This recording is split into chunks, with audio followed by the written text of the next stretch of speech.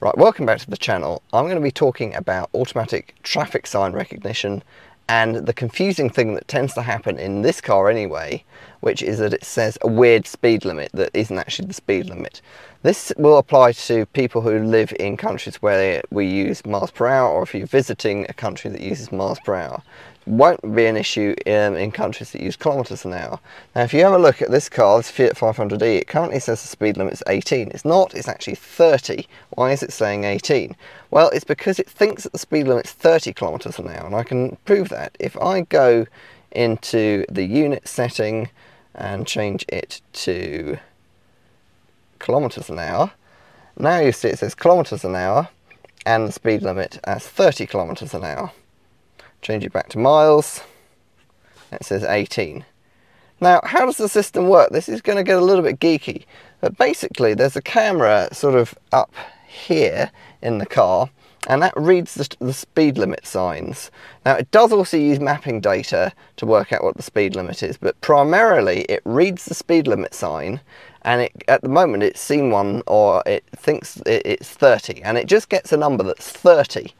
And then the car has to decide whether that's 30 miles an hour or 30 kilometers an hour.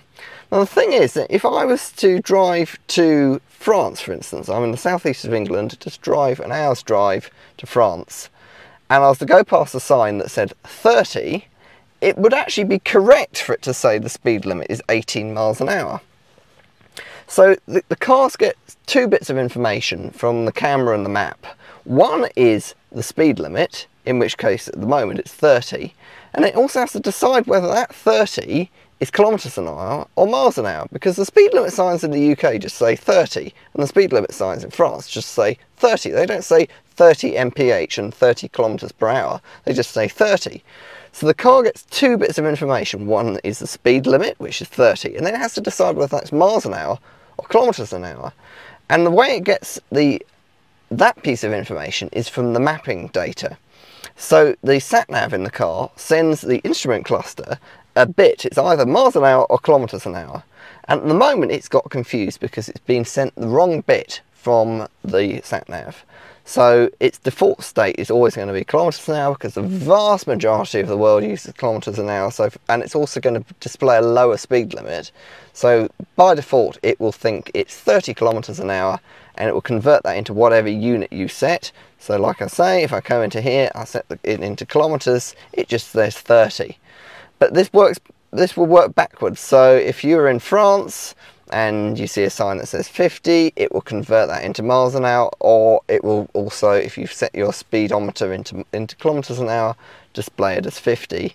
And also, if I was in the UK and I had my speed limit, my speedometer set in kilometers an hour, and it saw a sign that, for example, was 70, it would say 112 kilometers an hour in this bit in here. So you've got to understand with these car systems that actually this instrument cluster has its own computer, and the sat-nav, which is over this way, has its own computer as well.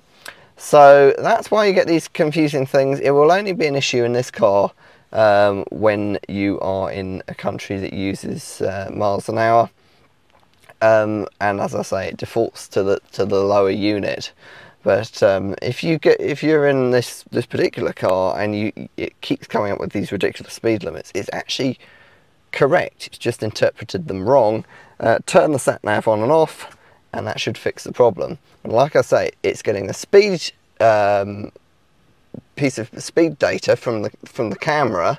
It's going, okay, well, what does that unit actually mean? Does that mean kilometers an hour or miles an hour? It then asks the sat nav, well, where am I? Am I in the UK or the United States of America, or am I in any of the other countries? So if it doesn't get an answer from the sat nav, it will just say, well, I presume it's kilometers an hour.